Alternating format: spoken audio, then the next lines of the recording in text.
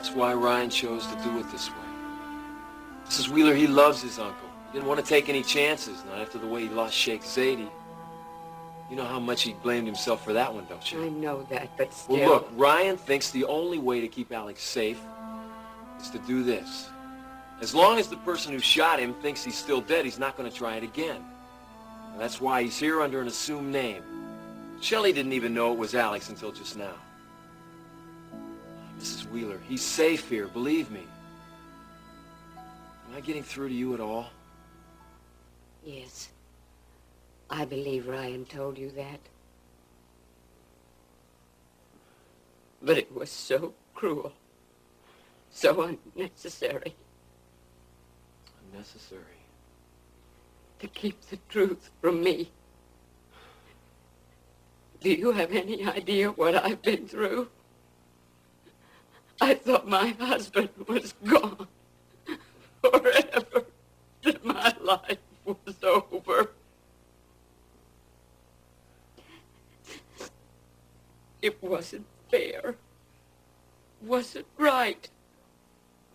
It was inhuman of Ryan to treat me that way. Mrs. Wheeler, Ryan did not make this decision lightly. I know, we discussed it. That's supposed to explain it.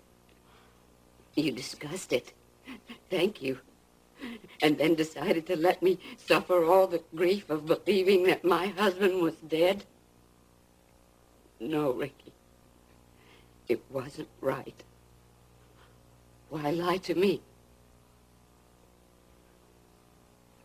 Ryan doesn't think that I was involved in trying to hurt Alex, does he? No, of course not. That was never an issue. But I do think that he had to do what he did. How is that possible? Because of your grief. What? That doesn't make sense. Mrs. Wheeler, if you had known that Alex was alive, would you have been able to fake your grief? Fake it enough to convince whoever it was who shot him that he was completely out of his reach now? I don't know. Obviously, Ryan didn't think I could, but that's Ryan. He's obsessed with security. Ricky, you saw what it was doing to me. How could you have agreed to this charade? Because I failed my duty, that's why. I didn't protect him at the wedding. I almost let him get killed, and that's not going to happen again. Nobody's going to get a second chance while I'm breathing. And nobody's going to put Alex at risk either. Not even you, Mrs. Wheeler. Me? Shelley, make sure that Mrs. Wheeler has whatever she needs to be comfortable while she's here. How long will that be? I don't know. At least until Ryan gets back. And he can give the orders. Shelley, I'll be back in a little while. Lock the door.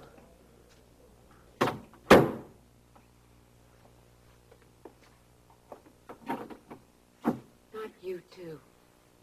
Mrs. Wheeler, Ricky's only doing what he thinks is best. I'm not going to second-guess him. All he's thinking of is your husband's safety.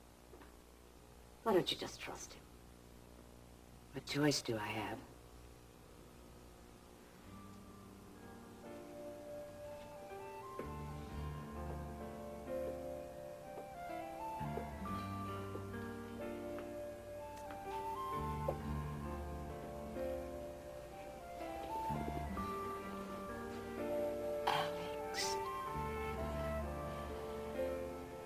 Come back to me.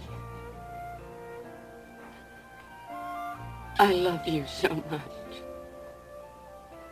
Please come back to me.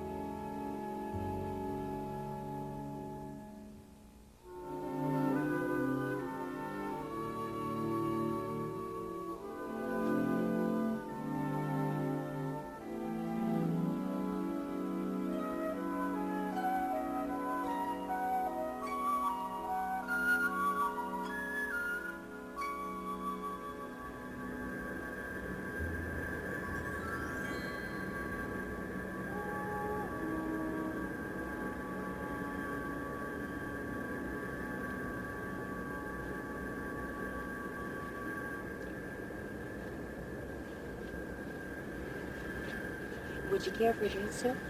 Oh, yes, martini, please. Make it a double, all right? Miss, how long before the first stopover? I want to make a phone call home. We usually touch down in Hawaii in about 2 hours. Why? Going home for Christmas?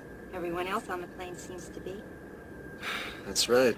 Everybody wants to be home for Christmas, that's for sure. I might even make it this year. Be right back with your drink.